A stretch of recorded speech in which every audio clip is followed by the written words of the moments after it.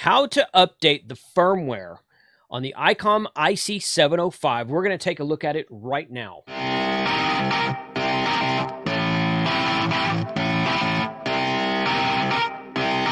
Shut up and sit down.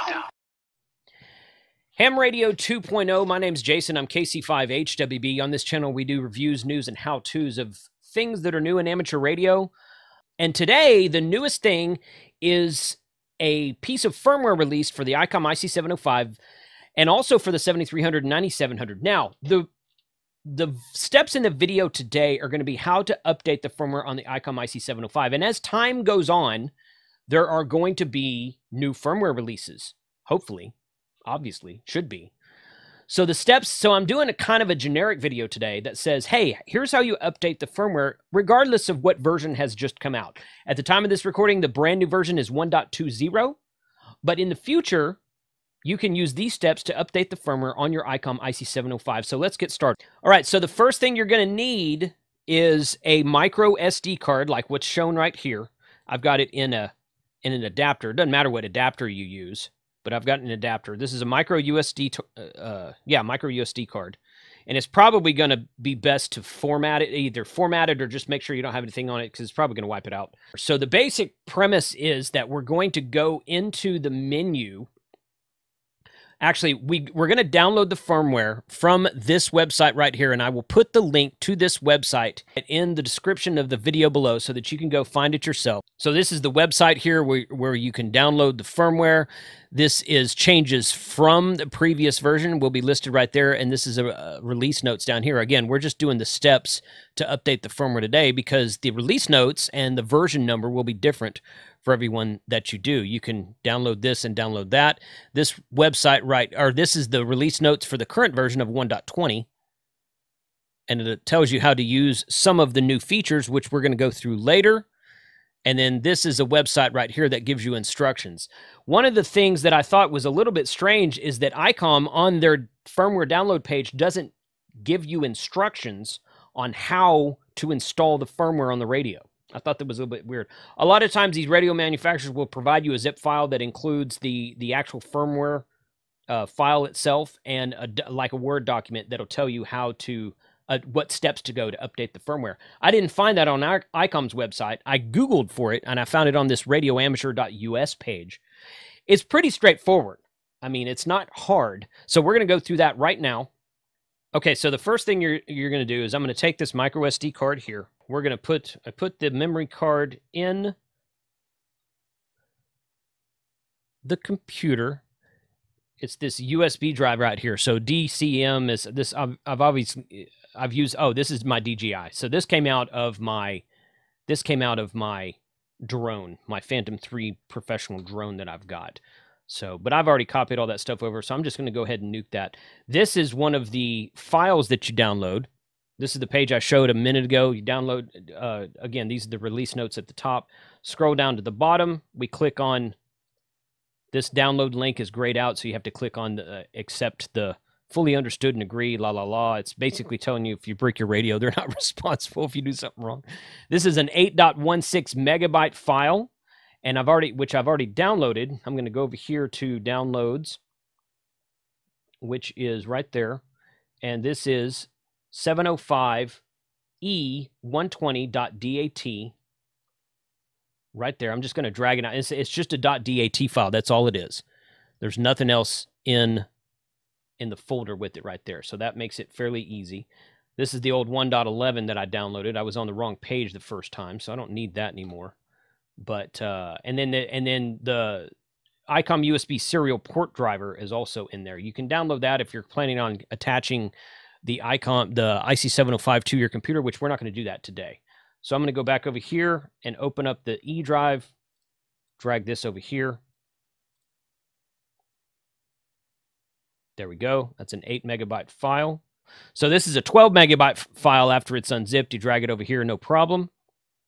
And now we're going to take this out of the computer, take this micro SD card here, and we're going to put it into the side of the Icom IC-705. So let me switch to that right there. Move my microphone over. I'm going to find the micro SD slot is here on the side. Put that over there. I don't have anything hooked up to the radio right now.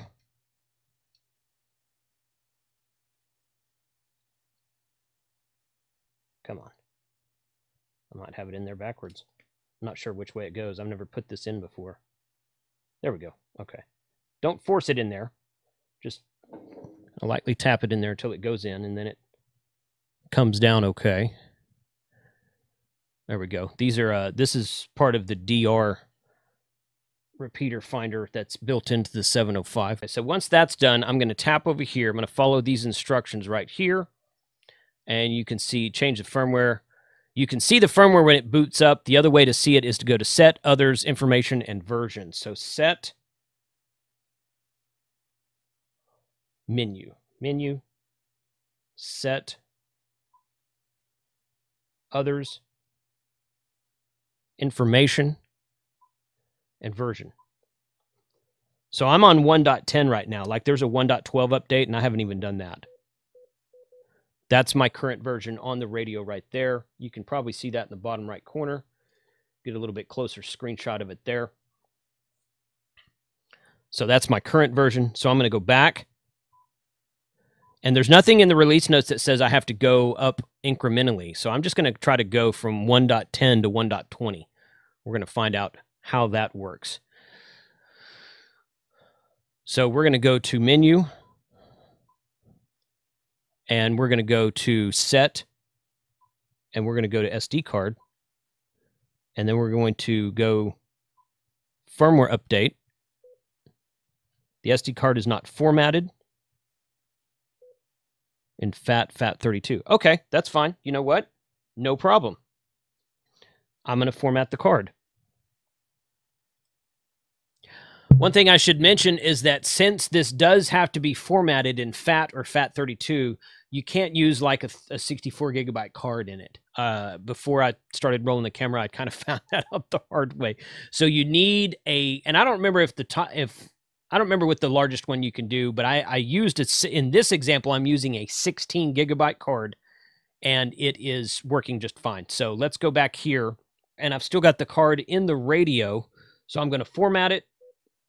And it's going to ask me, okay, click yes, just like that. And then I'm going to take it out of the radio and put it back into the computer to drag the DAT file back over to it.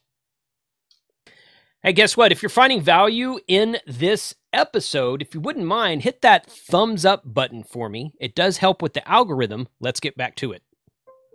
Bring this up here.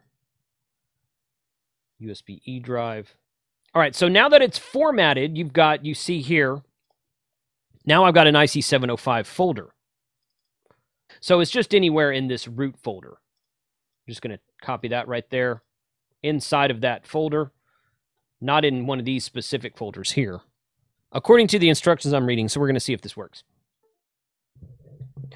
All right, once we've got the micro SD card formatted and the newest version of firmware, whatever it might be, dropped into the root folder of, well, the top folder that says IC-705 on the already formatted micro SD card, we take the SD card out of the computer and put it back into the 705. And then I'm going to switch over to this view here. And then we're going to go back to Menu, Set, and we're going to choose SD card. We're going to go to Firmware Update, and it's going to give us this yellow screen right here. That I want to make sure that yellow screen's really bright in the camera, but I think it's readable, so we're good there. Scroll down. We're going to click on Yes to agree. Make sure that you have a backup if you need one. I don't have any memories to back up in my own radio, so I don't care about this. But take the necessary steps you need for your own setup. It's going to give you the date, and that's today's date. That's the day I'm recording this. Comes down there. Then we click on the new folder that comes up here, just like that. Firmware update takes approximately 2 minutes. After updating, the 705 will automatically restart. until the frequency screen is displayed. Never turn off the 705 or remove the SD card. I should also mention that I don't think I said this up front, but you should plug into an external power supply before doing firmware updates on any radio. Okay. Now, some of these HTs, you don't have an option for that. And if, you know, and quite frankly, if you have a full charge on your 705 battery, it's probably fine. But just to be safe, I'm plugged into my MFJ power supply right now. So just to be safe, I suggest connecting to an external power supply so that you don't accidentally lose power during the firmware update, because it will mess things up. So we're going to go here. And the important step here is that if you just touch this like that, nothing happens. The important step here is to hold this down for 1 second. And then that's the screen we get to. Checking the file. Updating main CPU firmware. Please wait for, and then it gives you a countdown. It says up to 2 minutes, but the countdown started at like 23, 24 seconds. So we're just going to wait for that time right there.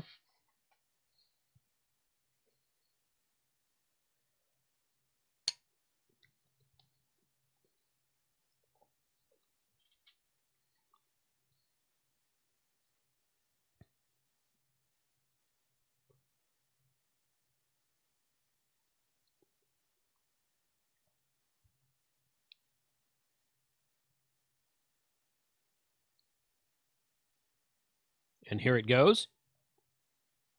I'm not touching it. It's doing everything by itself right now. And you see 1.20 in the bottom right corner of the screen when it comes up. There we go. Okay, that looks different than it did earlier. Turn my scope back on. There's that. I don't have a antenna connected right now. Oops. That. There we go. I personally like that view better. That's just me. And now we're going to go menu, set, others, information, version. And you can see at the top, main CPU is 1.20. Again, this will work for any version from now until, I guess, until they stop making this radio. The following features are changed or added to the IC-705 for 1.20. Scope operation, preset menu, about antenna tuner, waveLAN access point operation, custom key front panel, remote mic key, and VS3's custom features. You know what? I've got one of those. I picked up one of those VS3s the other day. So I'm going to be having that. My 705 videos that I've been doing out at the deer lease in the field, I'm going to be doing that with one of those. I'm going to have that on the next video soon. Set mode 6.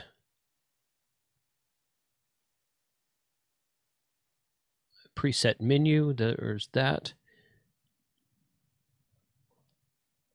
Loading preset memories, okay. About antenna tuner. There, you can read through. I'm not going to read this entire thing. What I was really looking for was the part about FT8. Because supposedly it's got a menu in here, what it'll do FT8 natively now. So that's it. So those are the quick and easy steps to update firmware on the Icom IC-705. Again, today's version was 1.2, and I went from 1.10 to 1.20. Okay, there was 2 versions in between. I think there was a 1.11 and 1.12. Yeah, and I think they went from 1.12 to 1.20. I think that was what it was. So I skipped over 2 versions with no problem. I just updated from 1.10 to 1.20. It didn't have any issues at all. That worked just fine. Let me know what you think. Let me know what you think about this new firmware. Again, these steps can be used to update later versions of firmware than 1.20 because the steps are always going to be the same. You basically download the firmware file, put it onto a micro SD card that's formatted for the 705, put it in the 705, touch the menus that we went through today. Make sure it's plugged into an external power source if you're smart about it, and just wait for the prompts to tell you when it's done, and it'll reboot itself and you're up and running in business. 73 guys, thanks for watching. Put your comments below, and catch you on the next episode.